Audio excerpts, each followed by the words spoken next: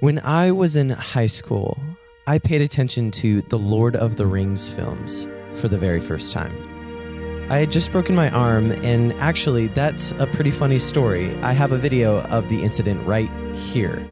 Such a bad idea. Oh, speed wobbles! Oh, dude. As you can see, I deserved it. But as I was first recovering from my injury, I randomly decided to explore the story of Middle-earth a little more intentionally than I had before. I decided to binge watch all 3 films in the original Lord of the Rings trilogy. And for the very first time, I felt a story speak to me. I had always had an interest in film and a love for storytelling, but then and there I was experiencing something new. I was experiencing a true emotional connection to characters and themes, and I was perceiving a story with my heart, not just my mind or imagination. And so, in this first installment of a new 3-part video series on The Lord of the Rings, I will begin to attempt to answer the question, why? Throughout the Lord of the Rings films, there is a consistent effort to convey character development and drama. That being said, it is apparent that the priority one for the first installment of the original trilogy, The Fellowship of the Ring, is the effort to define for itself the fellowship between characters. For this is the emotional backbone and weight of the series, the commitment that these characters hold to each other, and the means by which they are able to serve and support each other. So what I want to do in this video is explore the ways in which this task is accomplished, how the screenwriters and filmmakers establish relationship in elegant and succinct ways that speak to the audience and create real connections between characters that are believable and worthy of an audience's emotional investment.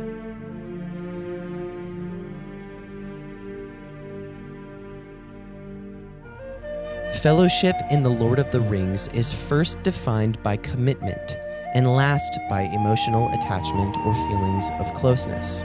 The fellowship itself, Frodo, Aragorn, Gimli, and the lot, is not founded upon a base of affection or a sense of likeness. They're all relatively strangers to each other. Therefore, time must be taken within the narrative not only for us to be able to see these relationships grow, but also to be able to believe in their emotional impact. And this is an incredible task which the writers had to take up. Think about it. One of the most common tropes that screenwriters use to establish relationship between characters is the "remember this" line. Oh, what would Mom and Dad say? I don't know. They're gone. They died when I was 3, remember? You fell into that nightmare, Master, and I rescued you, remember? I cried like a baby when you played Cinderella. Peter, that was 1st grade. And yet, most of the characters of the Fellowship just don't have this in their back pocket. So how do you get from here You draw far too much attention to yourself, Mr. Underhill. to here? For Frodo. And so this was the job of the first film, to lay the groundwork for the relationships between these characters so that we could believe in their emotional impact later in the story. There are many elements within the writing of this film that helps to define the characters' fellowship. But what I feel is most important to consider is something that I will call the 3-step journey of commitment, which an audience must perceive within a story in order to effectively believe in the fellowship between characters and find it to be emotionally resonant. As an audience, we must be made to buy into the commitments that characters make to each other.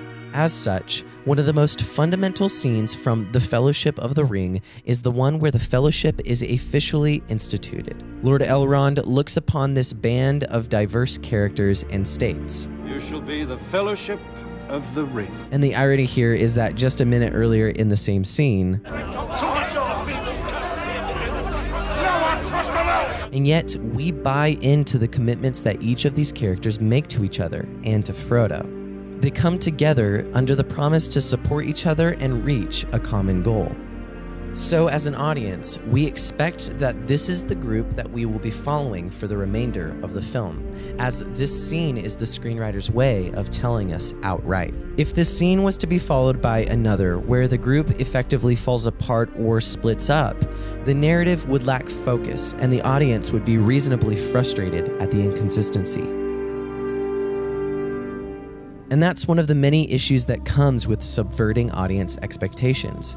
Many think of it as edgy and innovative and always something to celebrate, but sometimes it can seriously hinder the emotional potency of a film and has the potential to make future storytelling less believable because you break trust with your audience. And so the first step on the journey of defining fellowship is the step to establish and institute commitments that an audience will know that it can trust. You state as a screenwriter that despite the lack of history between these characters and the lack of likeness, these characters are committing to each other, and we're going to follow that commitment throughout our story in all of its highs and lows. In this case, the classic show don't tell rule is absent in favor of a clear direction from the screenwriter. This is the Fellowship of the Ring, and this is the promise that has been made. And so, at approximately halfway through the film, we are presented with a bond between strangers. We recognize that a commitment to each other and the task at hand has been made, and we buy into the reality of that commitment because its purpose in the narrative was made clear to the audience with the equivalent of big red letters painted across the screen saying, "This is where we are going now." And now, in order to grow our emotional investment in this group and in the relationships there, the very fabric of fellowship has to be threatened. In the same way that you cannot have faith without having doubt first, or you often cannot learn without failing first, fellowship in the Lord of the Rings is defined by the ways in which it is questioned and burdened by the effects of the ring. Such as in the growth of muscle, the fellowship must experience significant resistance in order to be strengthened. We can't truly believe in or emotionally resonate with relationships unless we know that they are real, unless we know that they can withstand their tests. So we see multiple instances of strife during the fellowship's journey, and all such instances work to wear down the group to its eventual breaking point. And in this, it is the continual oppression of the fellowship that serves to call into question the integrity of its members. This is especially true for Boromir, who proves in time to be, at least for a moment, his own antagonist.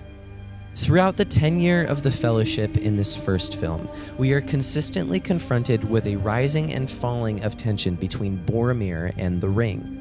Having ulterior motives in the back of his mind, he constantly advises that they revert back to his own land of Gondor, and he deals with the temptation to take the ring for himself. Besides all of the action and tragedy, this is the central opposition that serves to define the fellowship between the characters.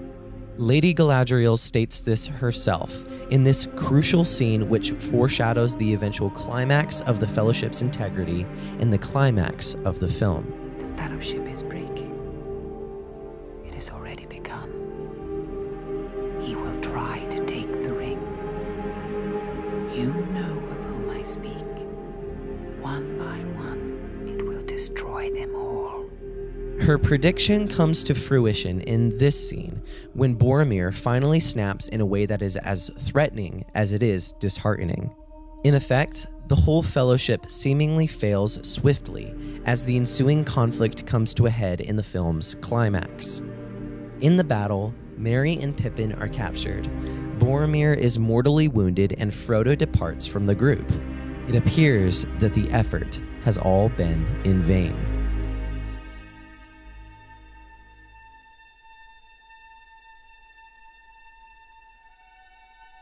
However, in the end, it is not the physical breaking of the fellowship that defines it, but instead it is the reinforcement of the word spoken at the start of the fellowship. The commitments made between this band of strangers to destroy the One Ring. It is the reinforcement in the face of opposition to stay true to one another. The examples of this reinforcement are clear. I would have gone with you to the end. The very fire is immortal. Run, Frodo. Go! Hey! Hey, you! Over here! Hey! I would have followed you, my brother. We will not abandon Merry and Pippin to torment and death. Go back, Sam! You're going to Mordor alone. Of course you are. And I'm coming with you! The key point to take note here is that, in the event of these tragic turn of events, Aragorn could turn back and become Strider once again. Gimli could turn back to lead his people, and so could Legolas. Sam could leave Frodo, give up, and turn back. The Fellowship could fail, and it nearly does, but because of the reinforcement of the commitments that were made at the Fellowship's inception, the Fellowship remains true. I think that we can often mistake elements such as actor chemistry, or relative connected backstories, or evident emotional connection for the quality of characters' relationships. That being said, it is made apparent that the Fellowship in The Lord of the Rings is not defined by the messy feelings or the petty arguments between each of the characters. It is not defined by the backstories of the characters, their personal histories with one another, or even the mistakes that they make against each other. Instead, Fellowship is defined as an unbreakable bond. It is defined by the choices that these characters make for each other and the promises that they hold to. Thus, I will contend that one of the most important things that makes the Lord of the Rings films so emotionally impactful is this final reinforcement of commitment that the characters share, the final definition of fellowship.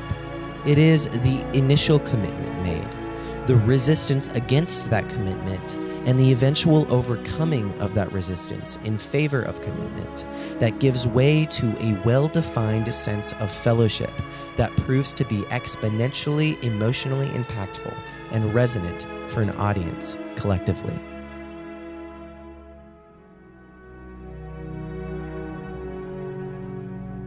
You see, we don't cry at Sam's plea to Frodo to allow him to keep his promise because we ever saw these characters grow up together. We don't cry because of the chemistry between the actors, and we don't necessarily cry because we recognize that they are crying and empathize with them. We cry because we all have, in our heart of hearts, an innate desire to have someone who won't abandon us when things get hard. We need people who will stay true to their word, who won't turn back even when the road ahead looks terrifying. We cry because we long for a fellowship defined such as this, as a fulfilled commitment to each other, a promise kept, a bond unbroken. This is why The Lord of the Rings speaks to us so intensely, because it defines fellowship in a way that speaks directly to our souls, in a way that provides a portrait of something that we crucially need as humans. And so, as the stage is set, this fellowship will be the foundation of all of our emotional investment moving forward. Through its final definition of fellowship, in the final moments of its first film, The Lord of the Rings becomes emotionally impactful for 6 more hours of story to come.